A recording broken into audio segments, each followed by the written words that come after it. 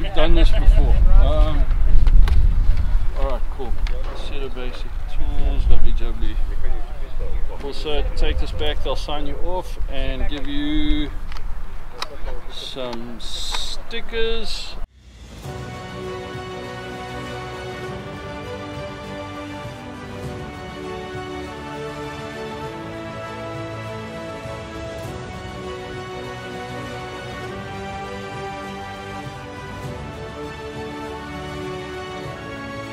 Good morning internet, it is 9 o'clock in the morning and welcome back to the channel. Welcome here in Johannesburg, South Africa. In the meantime I have moved from the guest house to an Airbnb, so I have a little bit more space to prepare everything for the Kalahari Rally. Now I think in the last video I promised you to explain you a little bit more about what's going to happen and what I'm going to do.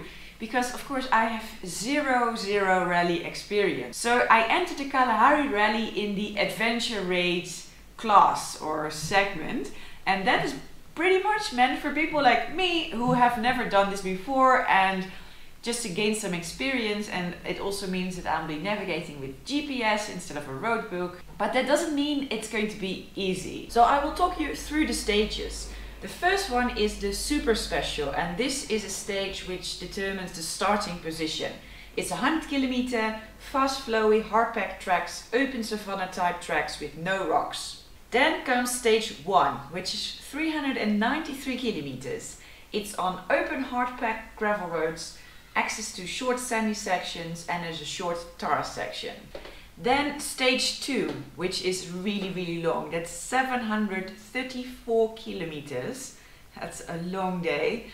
On open hard-packed gravel roads, some sandy sections, and yeah, that's it. Then stage number 3 is only 111 kilometers. It's on dunes, salt pans, and we get to play on the Hakskeen pan, which has the world land speed record pan.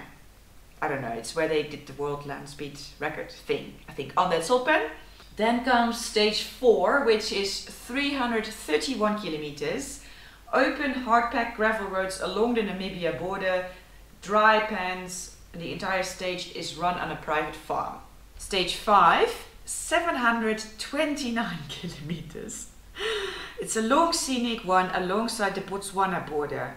Then there will be 25 kilometers of dunes. Oh dear. Okay, the last 100 kilometers will be tar. Alright. Then the last stage is stage number 6, which is only 100 kilometers, which is a fantastic stage over Old Volcanic Mountain.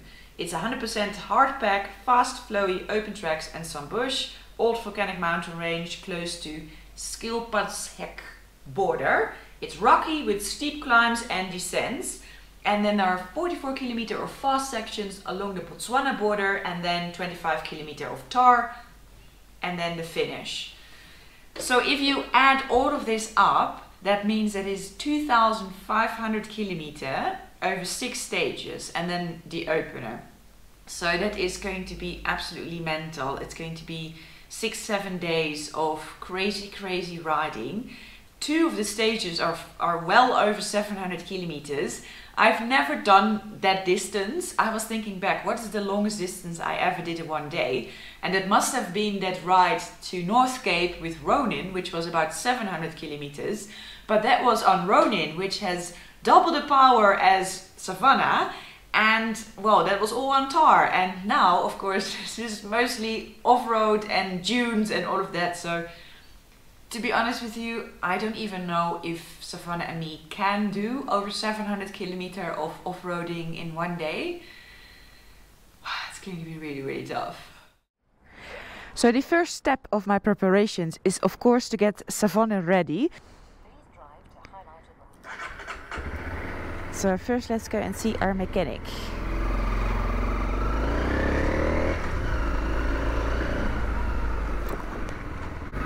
Somewhere around here.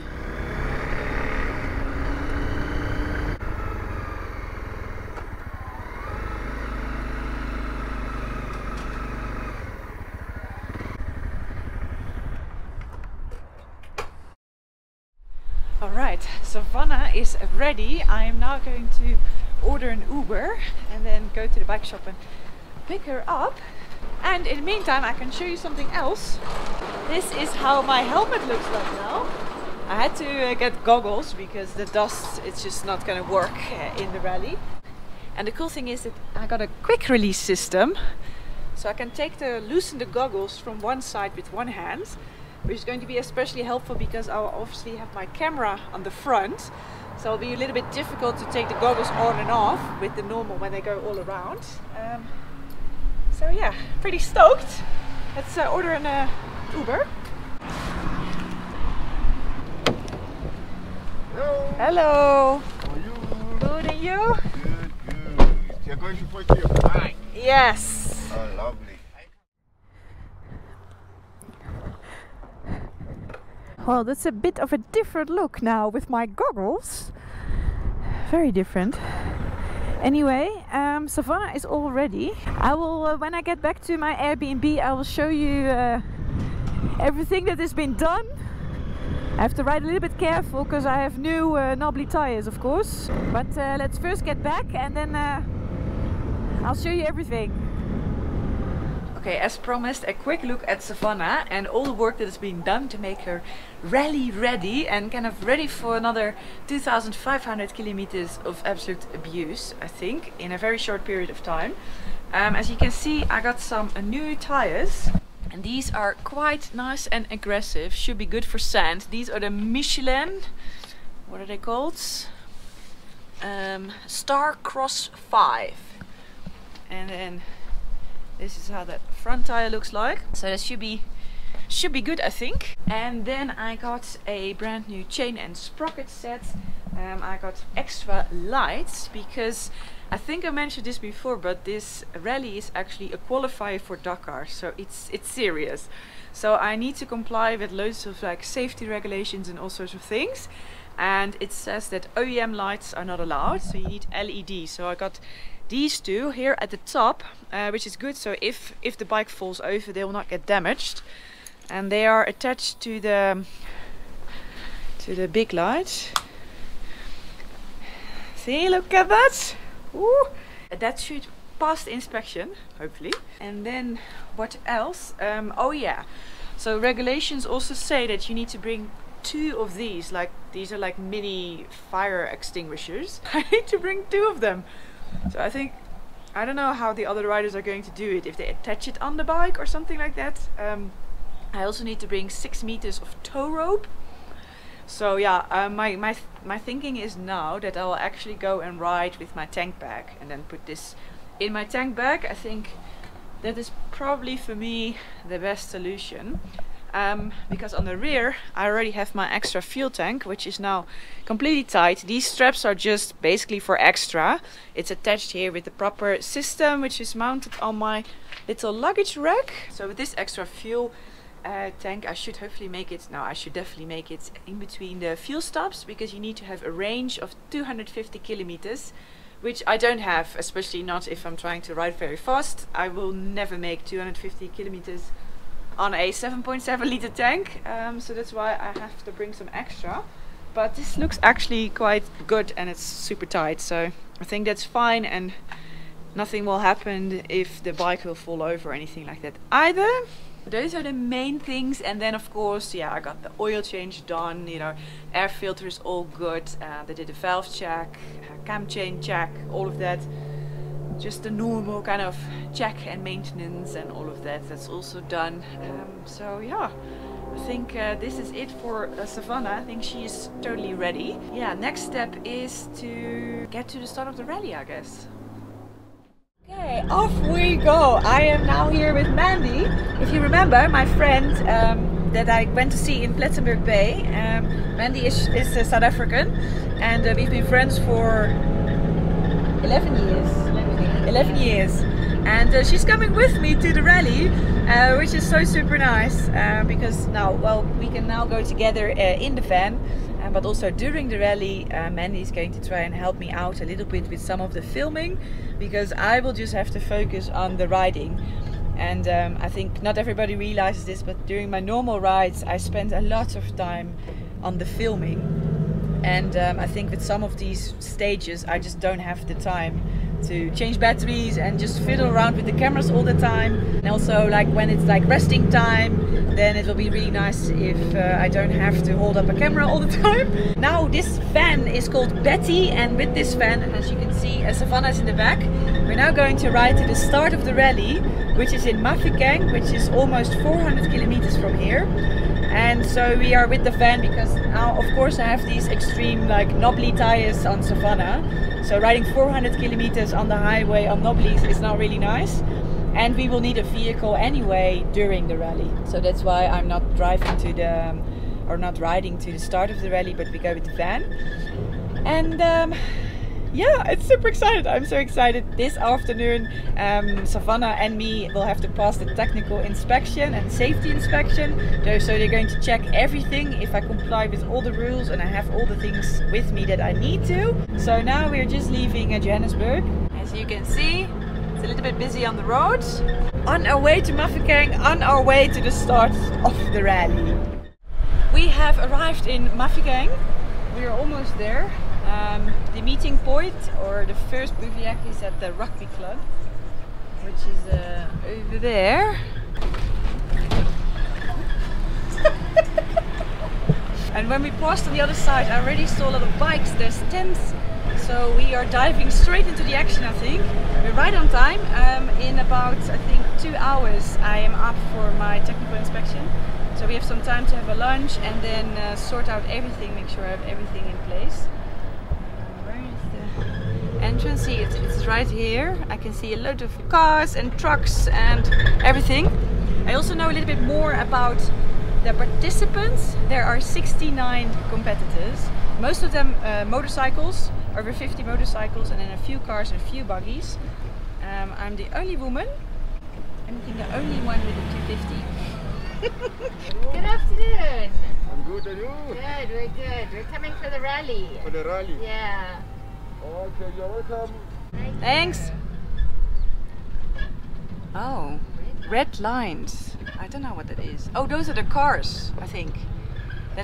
Those are the cars that are competing. Anyway, another very important detail that I didn't even know until this day is that there is a free ticket to Dakar up for grabs. So if you win the Kalahari Rally, you win yourself a free ticket to Dakar, which is of course massive. So it's really exciting. Are we? Didn't he say that way? I'm trying to reorganize my toolkit. This is the 6-meter tow rope that I have to bring. That's quite small.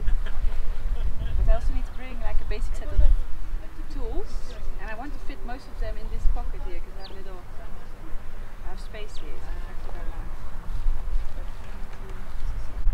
Okay, Savannah is all ready. Look at that, everything is sorted. I got everything, I think, from the checklist. I have it ready. In half an hour I'll go through the technical inspection. Hopefully I'll pass. Slowly more bikes are coming, as you can see. There are some big bikes here. Look at these ones.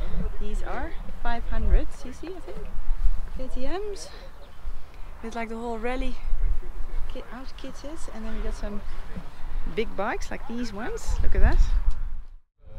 I used to. Bandages and compression bandages. There we go.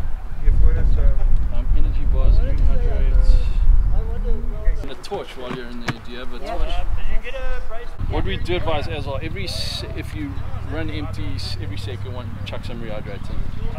Just it's a good thing. So your Garmin Mini Reach, the little tracker, that's gonna be Saturday. They'll hand you that. Take it in the morning, give it back in the evening, and then they'll charge it overnight. There'll be a sign in, sign out form, just so that when you don't have it, you can say, well, I signed for it, you took it. So fuel, so make the last part of your day filling up, because sometimes the fuel vehicles have to duck at like 11 o'clock and they go cash. So the 500 bucks isn't like always have 500 bucks, just have cash on you, because you're a traveler. Tow rope. There we go. Chances are that's going to get used in the fire sticks. There, because the racing guys, they master links break. Yeah, they get towed by other people. So Really? you'll see people towing, yeah. Really? Alright, helmets, a beautiful arrow. Yeah. Chest guards or a jacket, got a jacket. Jacket. Pants. Pants, boots, Boots are. Yeah. there we go. Gloves and goggles, gloves. Goggles are. That's perfect. Camelback. Yeah. There we go, beautiful. Do you ride with a neck brace? No. Or neck brace? Just have to make a note of it. Fuel list, there's no mods. Did you just put that on for this event or? Yes. Okay. It'll be interesting to see, maybe it works. 250 kilometers in one go. And all the cars, so we have backup fuel with us, so if you're stuck, but Yeah. there's anyway, But I you'll thought be, that might. I didn't want to like have to wait for a vehicle to pass me. So. it's worth having, no, it's Yeah. definitely worth having, it's a good thing, but just like worst case. Yeah. We've done this before. Alright, cool. Set of basic tools, lovely jubbly. Also take this back, they'll sign you off and give you some stickers, just clearly visible on the fronts and sides. And party karate. That's I'm number 28. 28, representing from the Netherlands. As you can see, more and more vehicles are coming, more are arriving. I think they've already finished all the technical inspections for the adventure raid, which I'm part of as well. And today are the technical inspections of all the other competitors, including the cars, I think, and the buggies and stuff. So I'm just going to give you a little bit of an update of all the vehicles that are around here.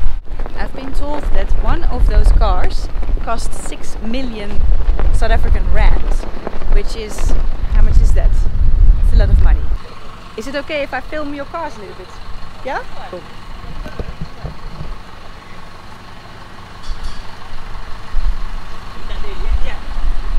Look at this.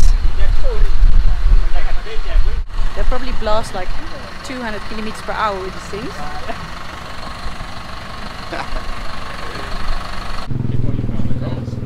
Whoa, look at that. What's the top speed that these can do? They limit to 180, so we're not allowed to go faster than that. But So they we could. can.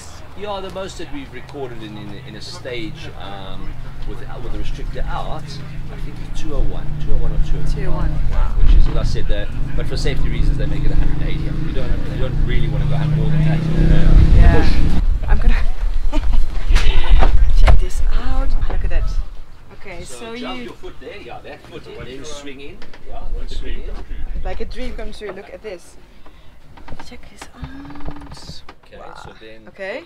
push power switch down. Power switch down. Yeah, power switch down. Then wait and fire everything up there. Okay. Yeah. Everything fires itself up. Look at that. It's in neutral that we can see. Yeah. So now you can push start button. You see the red button. Actually, there'll be one Oh, on your this left one. hand side there. Yeah. And Just- I do nothing here. Nothing. Okay. Just hold the button until it starts.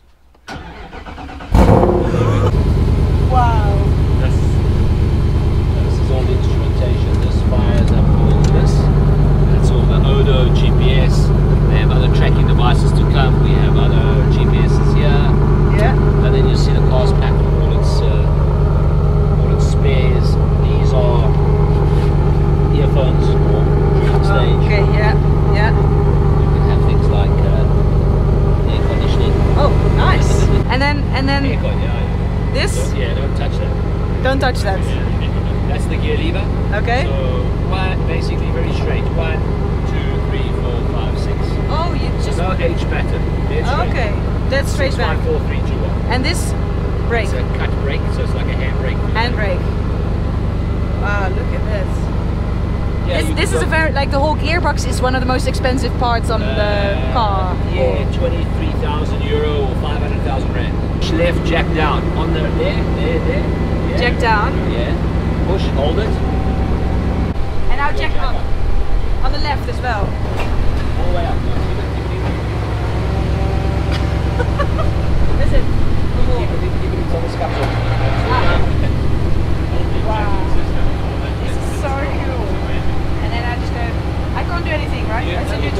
accelerate it, that's fine. Okay. Nice.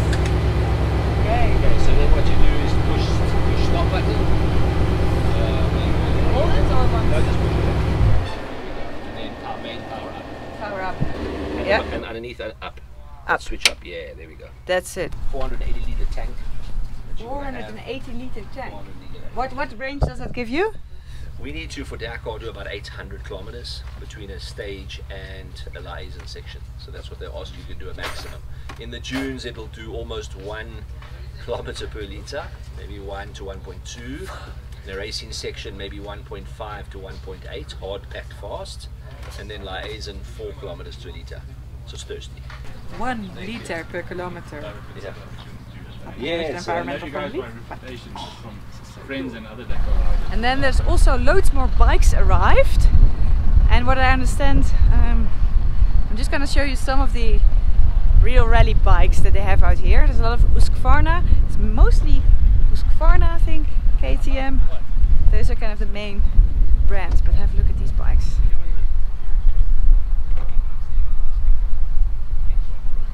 Won't help. See, so they have the road books up here, which I don't have. I have run into familiar face. It's James. So we're just gonna have a look at his bike now and how he's going to prepare. So James is actually going to be one of the gate openers. So that means that he will be riding in front of the rally to actually open all the gates so that the rally riders can just We're like a route opener. I've managed to get in with the route openers, which is really cool because I'll be able to ride the stages in front of everybody for a change, and make sure the gates are open and that things make sense on the road book and so forth. So the bike, I won't have the Sentinel and all the bits and pieces they're putting on the competitors' bikes. I'll just have I've got a Montana GPS on here, and I'll be riding with Campbell, and be really great. It's a nice way back into riding from such a big effort in Saudi earlier this year. And yeah, I've just got the usual stuff on the bike. The front screen's off at the moment. The usual medical kit. There's 2 charging stations, which helps a lot. Where and what do you, that's for like yeah, the tracker and everything. Yeah, I just like to run the GPS off this one. Oh right, And yeah. I've got 2 USBs on this side, which we didn't have at Dakar because Bart at Baz Racing doesn't like to, understandably, put that sort of stuff on the bike because you can forget to unplug something and then it goes flat in the night and things like that. Yeah. But yeah, I've just made it a bit more user friendly. Did you already Otherwise- put the road book? Is this No, that's an old. Actually, that's still the road book from Dakar? day 12. So I Oh, thought I'd really? leave it in there to show people Yeah. here. So I'll pull that Oh, yeah, out. you won't need it. You'll just ride. Yeah, but I'll roll the. I've got another ICO here for a trip meter, and I'll roll the. They might give us road books on this one just to make sure that the road book's making sense. Of course, yeah. Up front.